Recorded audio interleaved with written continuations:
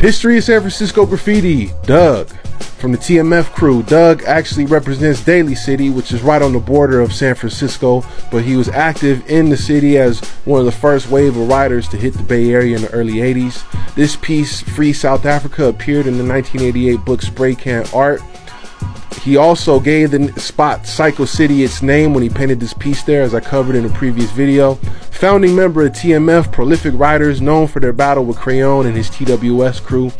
Doug was definitely an active bomber in San Francisco and the surrounding areas.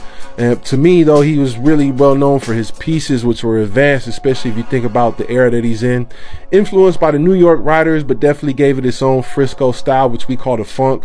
To me, this really represents kind of the gnarly scene that was going on in San Francisco at the time.